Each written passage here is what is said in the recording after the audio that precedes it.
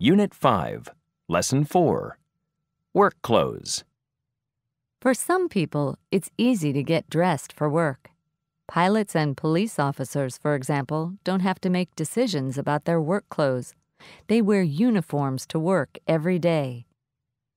For many office workers, however, it is more difficult to choose clothes for work.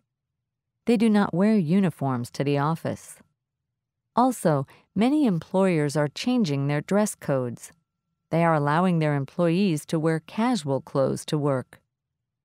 The change to casual work clothes began in the 1990s. At first, many companies in the United States allowed employees to wear casual clothes on one day of the week, Friday. Friday became Casual Friday or Dress Down Friday. Today, however, many companies are allowing their employees to wear casual clothes every day of the week.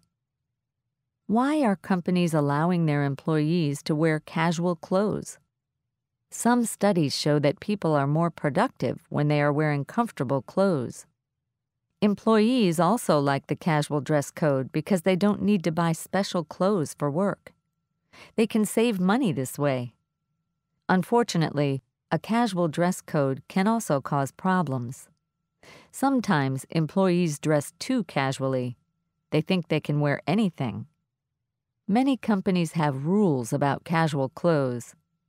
They list the kinds of clothes that are not business casual clothes. Blue jeans, sandals, and sportswear are examples of clothes that are usually too casual for the office.